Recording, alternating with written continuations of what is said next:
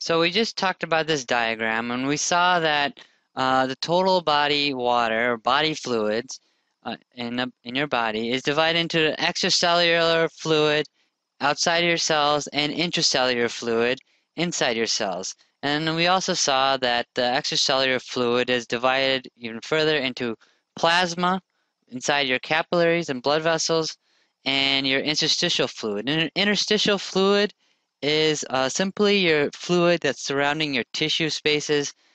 And it's really a virtual fluid in that there's many small bits talked about as one. It's we interstitial fluid could be surrounding your kidney, and also we have fluid surrounding your muscles, so maybe in your leg.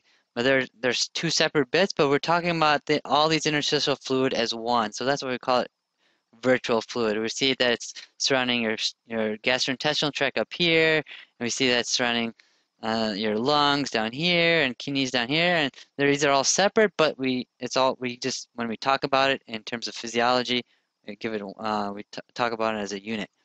And so we've already seen that the plasma, the capillaries kind of gives communication between plasma and the interstitial fluid, and we see that down here that the intracellular fluid is um, is the barrier between interstitial fluid and intracellular fluid is more tightly regulated by the cell wall. And now I like to just, uh, for those who like to have diagrams and make it more compact, I'll just draw it out for you quickly. So we talked about there's total body of water, and then we see that there are two categories to total body of water: extracellular fluid and intracellular fluid. And then we've also talked about how extracellular fluid is further divided. And further divided. Now I draw through three divisions, and we've already talked about the interstitial fluid. This is an S, and I've talked about plasma. Now this is the transcellular fluid, and typically we just ignore it. It's a really small percentage of extracellular fluid and thus total body water. But for just to give you for completeness sake, transcellular fluid is really they're fluid that are from the transport activities of cells. Another way to think about it, it's fluid contained within epithelial lined spaces. This include cerebral spinal fluid, fluid in the ocular fluid, fluid in your eyes, fluid in your joint spaces. They're contained spaces and of course bladder, which has urine, and the gastrointestinal fluid, which is your gastrointestinal tract is an epithelial lined space, and it's a transport activity of cells. So and you could if you had diarrhea, there'll be a lot of fluid in the gastrointestinal tract, and therefore increasing the transcellular fluid volume and therefore proportion in relation to extracellular fluid and therefore total body water. So that's really simple, right? And then we've already discussed how total body water is 60% of total body mass, and intracellular and 60% and 2/3 of total body water. Let me just make this clear. So this equals 60% of total body mass is total body water. And 2/3 of total body water is in the intracellular fluid. So that 2/3 of 60, that's 40% of total body mass, which is 2/3 of total body water. And then and then 20% which is 1/3 of 60, 1/3 of total body water, is in your extracellular fluid. This is 1/3 total body of water. And an intracellular fluid is typically 75% of your extracellular fluid.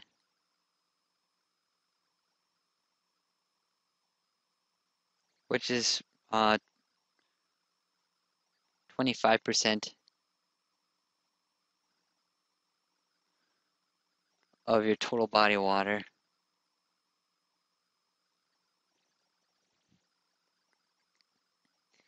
And your plasma is 20% of extracellular fluid.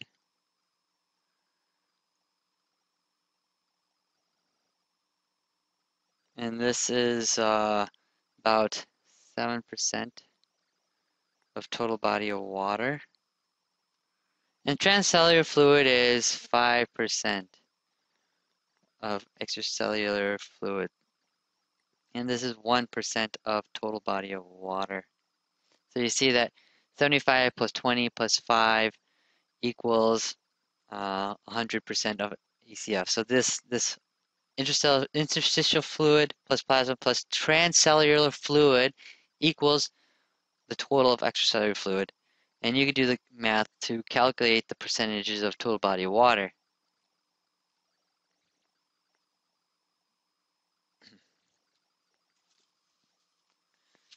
So now we're going to talk about, go down, we're going to talk about, we've talked about compartments, fluid compartments, and now we will talk about a simple principle that I think we all intuitively understand, and it's the principle of uh, mass balance.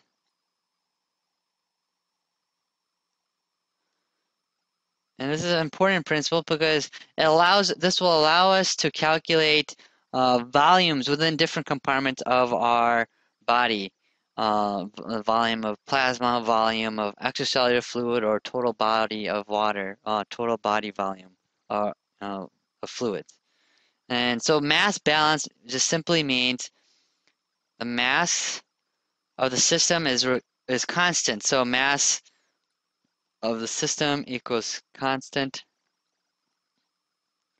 And now suppose this is our system, is our needle with some fluid and indicator in it, some indicator at known concentration, and a container of fluid.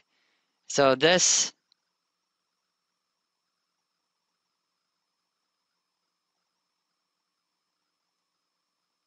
is our system before and after.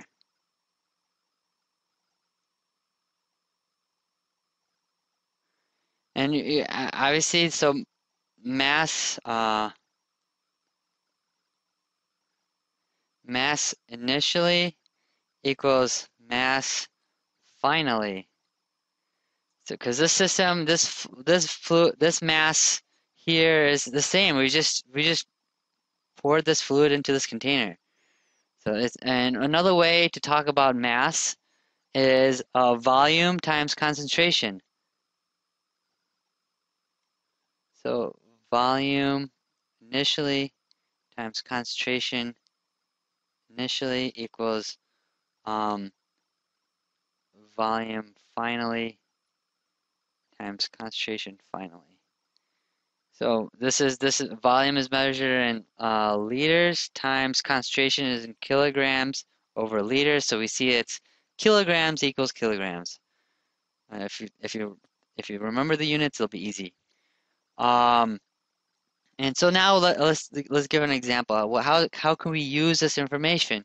Well, we could see that if we're trying to figure out the volume of a fluid in this container, we can see that we could manipulate this equation to arrive at volume of fluid. If you divide by the concentration of fluid, we see that we have a volume initially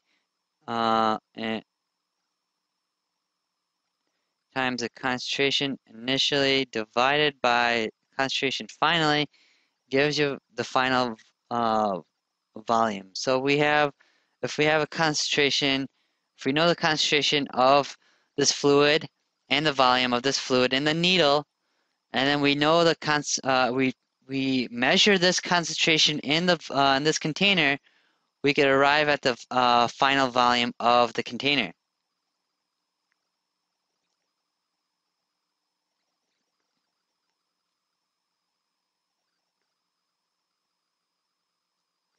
So it's an important principle, and we'll use this now.